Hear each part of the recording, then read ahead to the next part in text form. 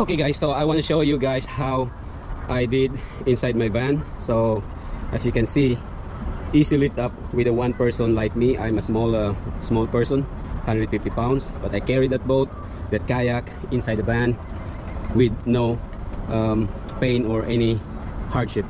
So I secured the boat with a strap here, ratchet strap here, so it won't go down while I'm driving. It then go swing right or left. And I will show you also inside here guys. And inside, yeah, the forward part, it won't move because it's in between the seat, the driver's seat and the passenger seat. So I removed this one for the boat to sit on top of the chair of the front seat. Okay, so that's how it look guys. If you have a van and you have a kayak like this, no problem. You don't need to put your kayak on the roof if you are fishing alone. Okay, you can do it yourself. And if you have any company, of course, yes, you can put your kayak on the top with two person with no hardship. So that's about it guys. Today, that's I call it a day. So, and I caught only one little fish. I tried jigging but didn't get anything.